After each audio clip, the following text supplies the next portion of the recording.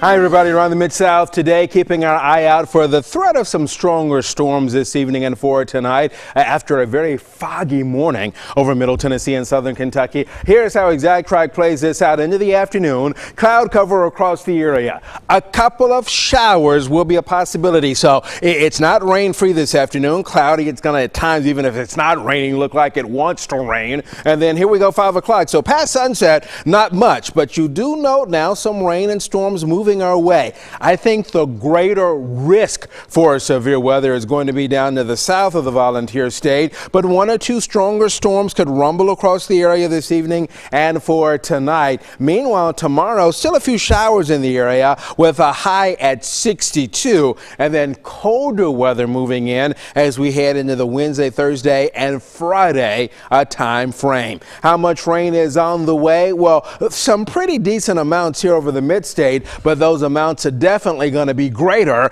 as you work to along, let's say, Alabama, Birmingham, and then back over toward Atlanta. Some of those spots down there, 1 to 3 inches of rain. But here's how Real Sky plays it out as we work our way through the course of the day. Winds this afternoon coming in out of the southeast at around 5 to 10 miles per hour. 7-day forecast now, 67 today, 62 tomorrow, and then 39 for you on Wednesday. Here's the outlook for the remainder of New Year's week. Look at that, much colder weather coming in for Thursday, Friday, Saturday. Could even be a couple of snowflakes in the area for Thursday, especially Wednesday night and Thursday morning, and then daytime highs between 35 and 40 Saturday and Sunday.